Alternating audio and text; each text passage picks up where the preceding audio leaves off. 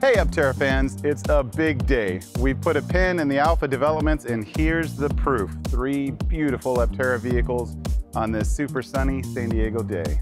Now we're on to our beta phase of development. We've had some amazing progress with our body tooling being completed and our first parts being built, our front suspension frames being completed, and we're working hard on our solar panel development. Our beta development efforts will consist of between 6 and 12 vehicles.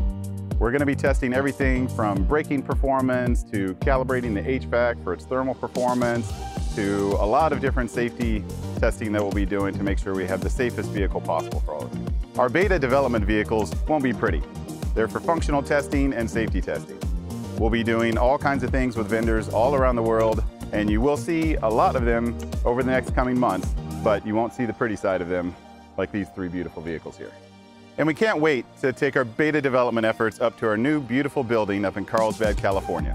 There'll be a lot happening and we'll share it with you along the way. We've been making amazing progress on our $40 million fundraising round and have over 10,000 investors now. As an investor, you now have more access to your investor information at aptera.us. Just log into your member dashboard. While we're here, a couple technical points that I wanted to go over with you.